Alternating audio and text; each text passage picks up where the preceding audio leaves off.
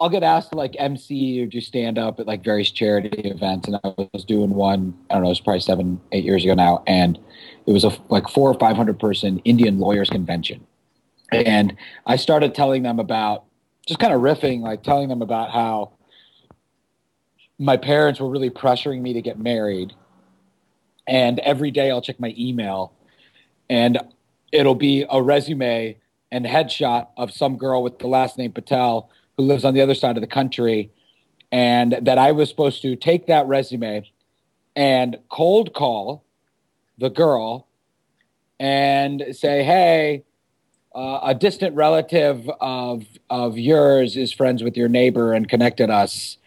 And, they think we'd be great for marriage. Hey, I'm Ravi.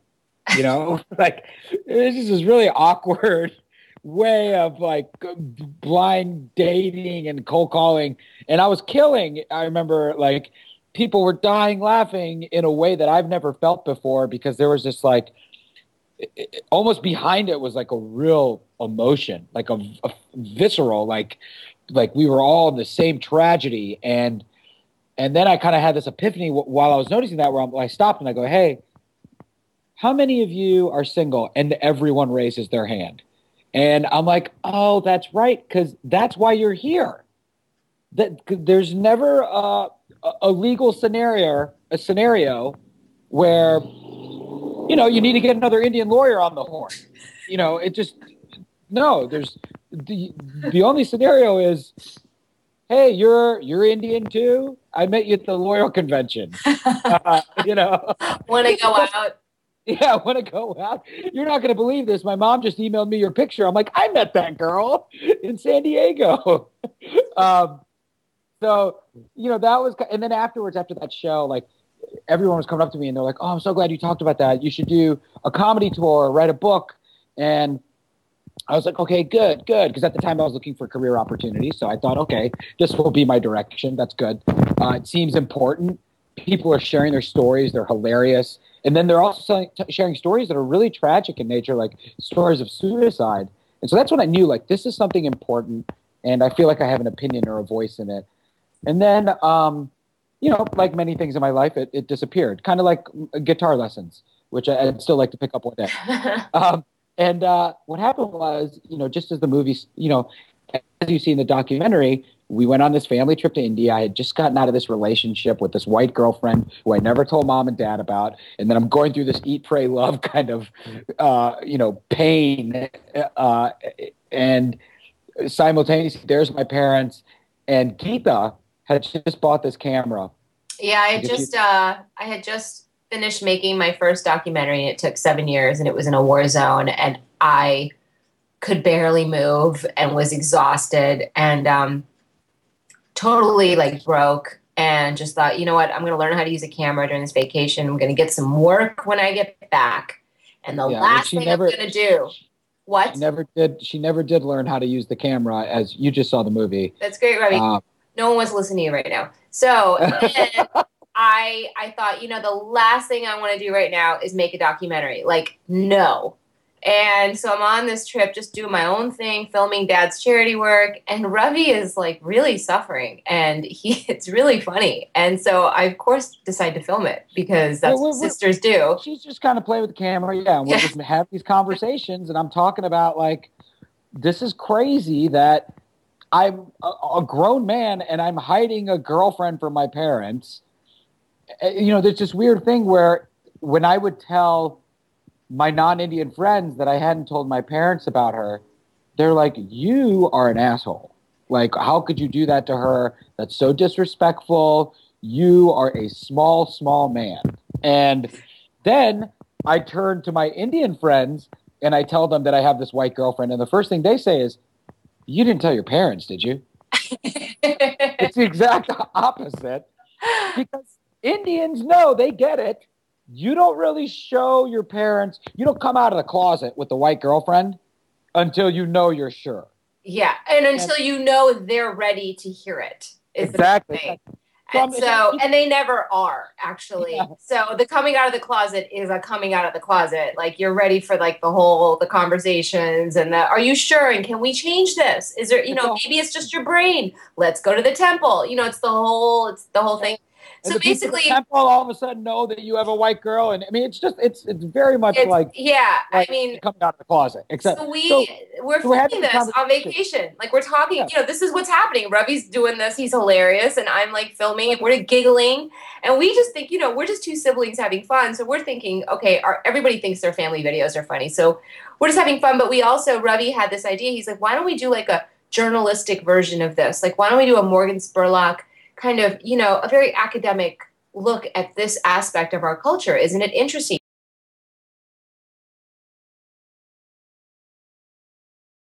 My parents got an arranged marriage. The arranged marriage is premised in a very simple idea that marriage is almost an economic opportunity to put everyone in a better position. So it's less about the individuals and more about two families joining forces and hopefully making a stronger unit. So in India, the main thing, and this is the same thing that's reflected modern day in the biodata, the main thing in arranged marriage is compatibility.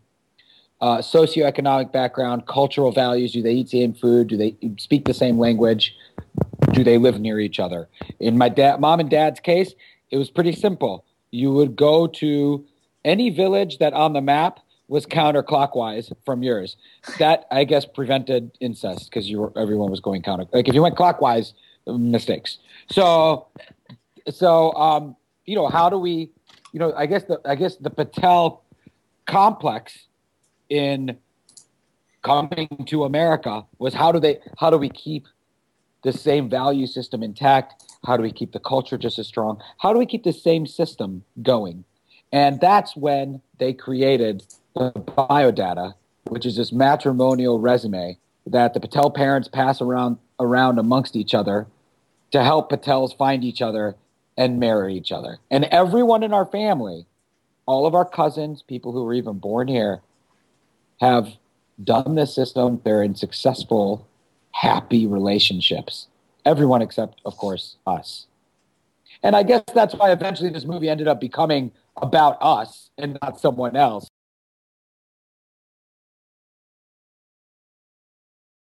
I would imagine as soon as there were two Patels would probably be the time. That's a good question. I mean, gosh, I don't know. We should ask somebody. Yeah, you would think that it wouldn't have been like incest, like siblings. So it wasn't like the first four Patels. There must have been at some point where there were so many Patels. Because here's the thing about last names in India, which is important. It's not just a family name. The last names are actually indicative of caste. So Patels were labeled for, being a certain kind of person. I want to say farmers.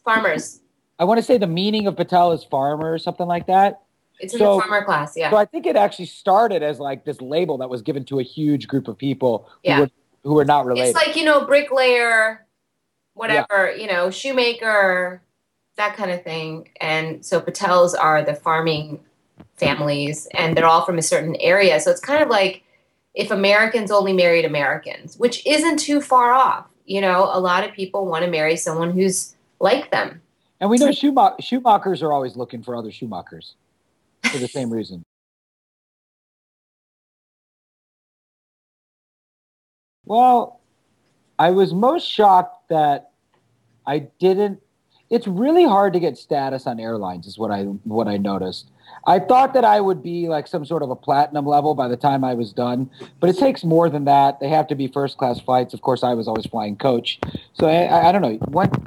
Fly coach, you stay coach. The dates, I don't know. They were really fun. It was interesting. I mean, I was at a point in my life where I was probably more open minded than I had ever been, and I would, by open minded, I mean probably desperate. And I looked at this thing that mom and dad were saying, which is, we're just going to introduce you to these girls. That's it. After that, it's all you. Do what you want to do. And when I really sat down and thought about it, I looked at two things. One, the system works. It's worked for everyone. Mom and dad are, as you saw in the movie, an incredible couple. They're so good together. And I have friends who have done this system and are so happy together. So there's an empirical basis for saying, hey, this thing works. Two, I I really wanted to meet someone.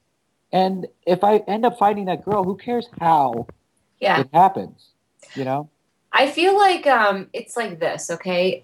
If somebody said to you, I know how to help you find love and keep love and stay in love. I know exactly how to make that happen. I know how to make you happy. I know it. Take this Yeah. pill and just swallow it.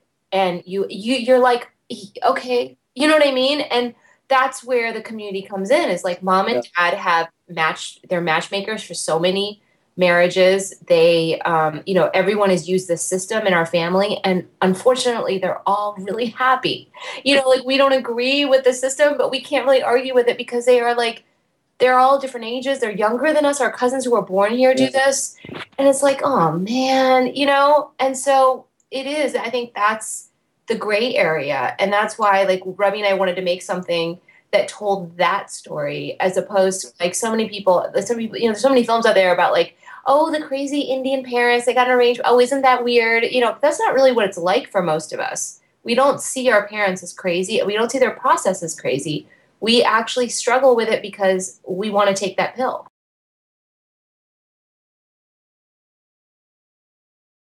I think it's like an exploration of how do you find love?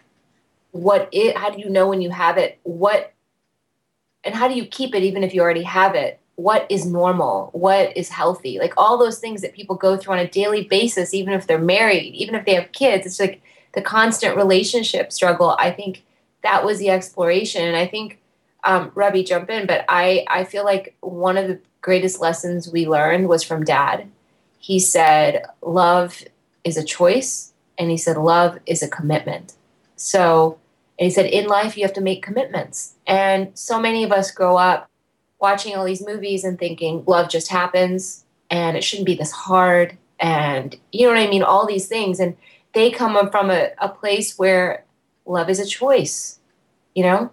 I mean, it's almost like a metaphor for like the journey of what this film was to our family is almost a metaphor for um, what the search for love is like. You know, in Geeta, like for example, what you just said, it's like love was a choice even with us as a family in deciding, like as sibling filmmakers, that we couldn't fire each other. We wanted to still love each other. We wanted to make a movie together. So the choice that we made was that we wanted to love each other and respect each other and just try harder. And as a result, we became better collaborators and we became better siblings. And then as a result of this time in our lives and becoming more respectful of mom and dad's point of views and things, and them doing the likewise and being better communicators, the family became closer as well. And I think that permeated into how we look into relationships. Yeah. I mean, I think what we got out of this experience is like this miracle relationship with each other. And the only way, the other day, don't ask me why I was doing this, but I was watching the crane kick scene from Karate Kid. He's getting like the hell is beaten out of him. I'm trying not to cuss because my parents are here, but like I mean, he's just going down, going down. This guy's like kicking him in the face, kicking him in the balls, like oops, and he's like just all. So he's going down. Yeah, we get it. He's getting beat up. He's getting beaten up, and we're like, oh no, oh no, and that's how our relationships have been. And then at the very end, he gets up and he's like, oh! He does his crane. He gets ready for the crane. You're like, oh my God, I didn't think he had any energy left in him, and there's no way he can win this. And then he kicks, the other guy with the crane kick, and everybody's like, whoa! And like that moment is the moment we experience at the end of this film and at the end of that struggle. Like our relationship has been gravy ever since. It's a completely different relationship that we have with each other.